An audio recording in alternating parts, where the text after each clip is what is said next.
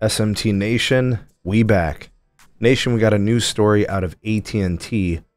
A Georgia former employee, I guess, is suing AT&T for discrimination. Let's discuss the news. Let me give you guys what's going on in this update. In today's video, I'll be sure to link the Atlanta News First article.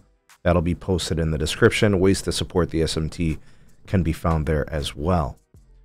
All right, so a Georgia woman is suing her former employer of almost 20 years after saying that she was fired for coming out as transgender. According to the lawsuit, Robin Casillas spent 16 years working for AT&T as Robert Lott, a married father of 3. In 2017, Casillas came out as a transgender during a public meeting. In the lawsuit, it claims her workload was significantly decreased.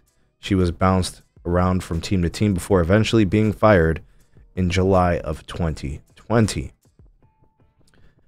At one point, coworkers told her a meeting in Dallas had been canceled at the last minute, only to learn it had gone on without her. There are a bunch of different events that led to some suspicion that something was going on. The lawsuit is valued at $3 million. A spokesperson from AT&T did release a statement saying they do not condone discrimination.